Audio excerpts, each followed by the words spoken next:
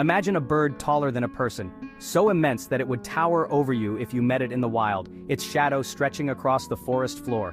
Some moa reached an astonishing 3.5 meters, making them among the tallest birds to ever walk the earth. This was the moa, a true giant of New Zealand, or Aotearoa, a land where the unusual became the norm. It was wingless, with thick, powerful legs, striding through ancient forests and grassy plains, its footsteps echoing through the undergrowth. The moa wasn't just one species but a family of 9, each uniquely adapted to its own corner of this isolated land, from dense forests to open grasslands. For millions of years, New Zealand was a world apart, free from mammalian predators, where birds like the moa became the dominant herbivores, shaping the land in their image. Covered in shaggy feathers, with a small head and long neck, the moa browsed leaves, twigs, and fruit, shaping the forest as it fed and leaving a lasting mark on the landscape. The moa was an architect of its environment, spreading seeds, creating open spaces, and maintaining the delicate balance of the ecosystem, ensuring the survival of countless plant species. Its presence was woven into the land, a living part of New Zealand's unique web of life, its influence felt in every corner of the wild. But this peaceful reign ended abruptly with the arrival of a new threat: humans, whose presence would change everything in an instant. The story of the moa is a powerful lesson about the fragility of even the most magnificent creatures, and how quickly a world can be transformed. For millennia, they thrived, perfectly suited to their world, until everything changed and their time came to a sudden end. Today, their ghost haunts the forests, a silent reminder of what once was, and a call to remember the wonders that can be lost forever. The moa's life was one of peaceful foraging, sustained by New Zealand's rich plant life. Some species browsed low ferns, others reached high for tree leaves, shaping the landscape with every meal. Moa weren't always solitary. Evidence suggests they sometimes gathered in flocks, perhaps for breeding. Their calls, now lost to time, may have echoed through the valleys. They laid enormous eggs in simple ground nests, and raising chicks was a slow, vulnerable process. The moa's complete lack of wings was a result of evolving in a land without ground predators. Flight simply wasn't needed. Their powerful legs were their only means of movement and defense. This flightlessness made them a masterpiece of island evolution, but also left them unprepared for sudden change. Slow to breed and long-lived, their life strategy worked, until a new, intelligent predator arrived. The arrival of humans would change the rules of survival forever. The moa was the keystone of its ecosystem, filling the role of large grazing mammals. Their browsing-shaped plant communities, and some plants evolved defenses specifically against moa. Moa dispersed seeds across the land, helping forests thrive and maintain genetic diversity. When the moa vanished, this vital service ended, and some plants still struggle to spread today. The moa's only natural predator was the host's eagle, a giant bird of prey that depended on them for food. When the moa disappeared, so did the eagle, two fates forever linked. The loss of the moa left an ecological void. Forests changed, some plants became overgrown, and the balance was lost. The intricate dance of life was disrupted, and the ecosystem began to unravel. The forests of New Zealand are still haunted by this absence, a beautiful but incomplete picture. The giant's footsteps are gone, and the land is poorer for it.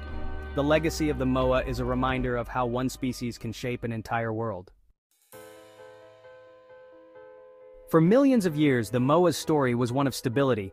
These giant flightless birds roamed the forests and grasslands of New Zealand, perfectly adapted to a world without mammalian predators. Their only threats were the slow changes of nature itself. But everything changed about 800 years ago, when the first people set foot on these remote islands. The arrival of humans marked a turning point in the history of New Zealand's wildlife. The ancestors of the Maori discovered a land of abundance teeming with unique creatures. Among them, the moa stood out as the greatest prize, large, slow-moving, and completely unafraid of humans, having never encountered such a threat before. With no instinct to flee, the moa became easy targets for the new arrivals, who quickly realized how vulnerable these birds were. Early Maori hunters used fire to clear forests and coordinated drives to herd and capture moa, leaving behind vast middens, ancient rubbish heaps filled with their bones and eggshells. Every part of the moa was used. Bones were shaped into tools and ornaments, eggs became containers, and their soft feathers adorned cloaks worn by chiefs and elders.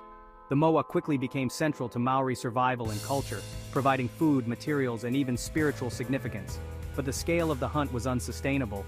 Moa were slow to breed, and their populations couldn't recover from the relentless pressure of hunting and habitat loss. In what amounts to a geological blink of an eye, their numbers plummeted. entire populations vanished from regions where they had once thrived. One after another, the great flocks disappeared, leaving only empty nests and silent forests behind. As the larger species vanished, hunters turned to smaller birds, driving a wave of extinction that swept across both the North and South Islands. The arrival of humans, combined with widespread forest clearing and the introduction of new predators, created a perfect storm for New Zealand's unique wildlife. The gentle giant, ruler of its kingdom for millennia, now faced an existential threat it could not overcome. The end for the moa was swift and irreversible, a tragic chapter in the story of life on these islands. The moa's reign, once so secure, was over, leaving behind only echoes in the silent forests of New Zealand. The extinction of the moa was shockingly fast. Within just a couple of centuries of human arrival, all 9 species were gone. The forests fell silent, missing their deepest, most resonant voice. Maori oral traditions remember the moa as creatures of legend, lost forever. The phrase "ka ngaro ite ngaro ate moa," lost as the moa is lost, became a proverb. Overhunting was the main cause. The moa's slow breeding couldn't keep up with human pressure. Even a small amount of hunting tipped the balance toward extinction. Habitat destruction from fire and agriculture squeezed moa populations further. Trapped between relentless hunting and a changing environment, the moa had nowhere to go. Their journey, millions of years in the making, ended in a tragic blink. The land was changed. For centuries, the moa lived on only in legend and the colossal bones found in swamps and caves. Modern science has turned these remains into a treasure trove of information. Under the right conditions, fragments of moa DNA survive for thousands of years. Scientists painstakingly extract and piece together these fragments, reconstructing large portions of the moa's genome. This DNA reveals there were 9 distinct species, their relationships, and even feather colors. Surprisingly, the moa's closest living relative is the small tinamou of South America. This genetic information opens the door to a radical idea: de-extinction. Could we one day use this blueprint to bring the moa back to life? The idea of resurrecting the moa, once science fiction, is now a real scientific pursuit. The first step is assembling a complete moa genome from ancient DNA. Scientists could then use gene editing tools like CRISPR to modify the DNA of a living relative, such as an ostrich or emu, to match the moa's blueprint. The modified nucleus would be placed into an egg cell, which would then be incubated to hatch a moa chick. The process is complex and full of challenges, but the dream is powerful. Seeing a living moa would be a chance to restore a lost piece of natural heritage. It's not just about one species, it's about pioneering technologies that could help preserve and restore biodiversity. The quest to bring back the moa is a symbol of hope and scientific ambition. It's a chance to correct a past mistake and imagine a new future. The path to bringing back the moa is filled with scientific and ethical challenges. Ancient DNA is degraded and incomplete. Assembling a perfect genome is incredibly difficult. Even with a complete sequence, we don't fully understand how all the genes work together. Creating a viable embryo is another hurdle. An ostrich egg may not provide the right environment for a moa chick. To restore a population, not just a single bird, we'd need genetic diversity, multiplying the challenge. The New Zealand of today is different. The moa's world is gone. Without parents, how would a moa learn to survive? We'd be responsible for teaching a species we've never met. Ethical questions loom. Is it right to bring back a species into a changed world? Could it disrupt modern ecosystems? Some see de-extinction as ecological restitution. Others fear unforeseen consequences. These questions demand careful thought before taking such a monumental step. The quest to resurrect the moa is more than a story about one bird. It's a symbol of hope, a testament to human ingenuity, and a shift in our relationship with nature. It's about daring to imagine a world where we can undo some of the damage we've caused, and where lost wonders might walk the earth again. Extinction has always been final, a line that could never be crossed. But de-extinction challenges that idea, inviting us to rethink what's possible and to question the boundaries between past and future. Even if we never see a living moa, the science developed along the way has immense value. Every experiment, every breakthrough brings us closer to understanding life itself and the delicate balance of our ecosystems.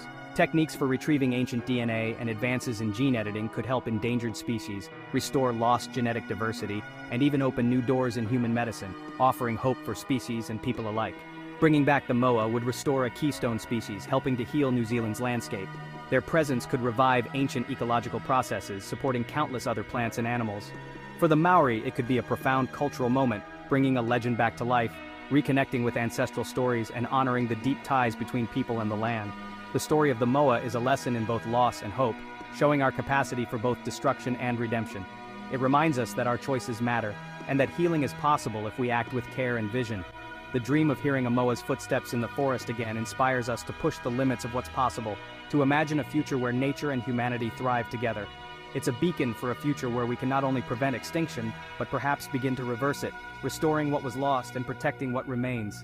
The ghosts of the past may yet enrich the world of tomorrow, guiding us toward a more hopeful, resilient, and interconnected future.